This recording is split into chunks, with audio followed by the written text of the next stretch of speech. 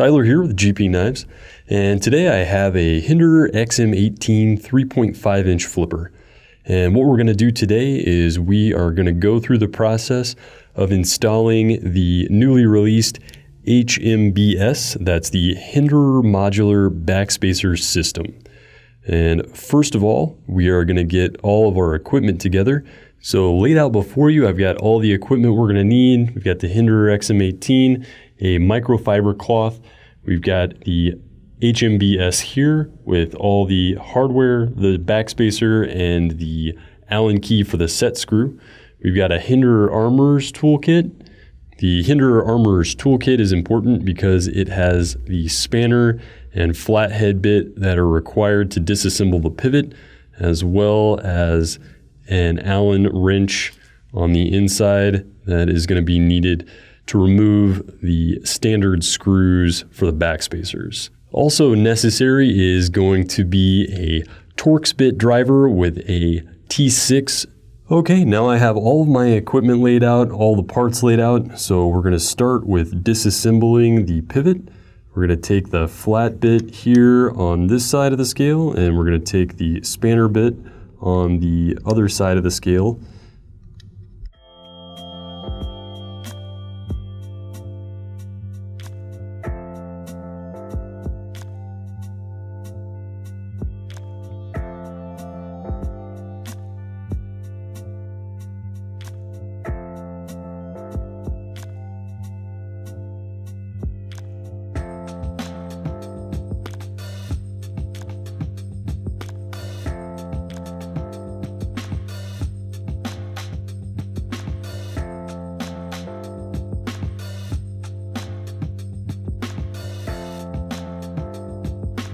Okay, so we've got the knife basically fully disassembled here, and then what we're going to do is we are going to take these backspacers from the modular backspacer system.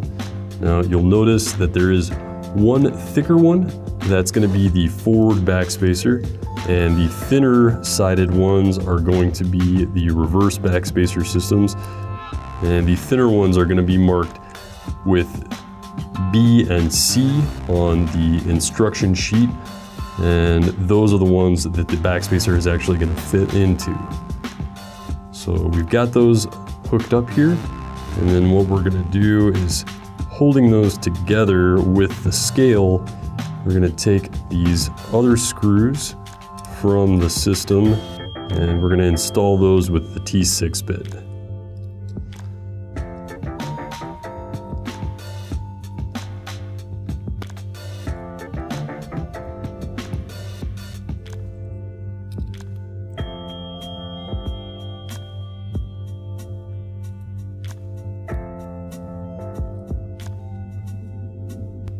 Okay, so now we have those backspacers installed, and what we're going to do is simply reverse the process here. We're going to put the liner back on and line that up with the stop pin, the pivot, and these three backspacers, and snap that together like so. And then we're going to also put the scale back on, and then I'm going to start with this center backspacer and install that bolt. And remember, you can just do hand tightness on these, and you can always go back and adjust the pivot and adjust the tension on the screws for the backspacer as well.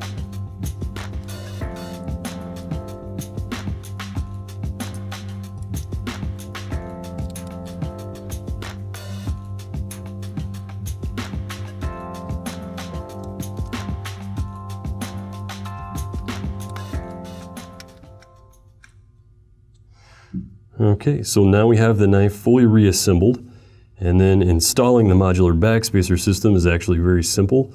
It's got two little hooks that simply slide right into place on those two barrel spacers in the back.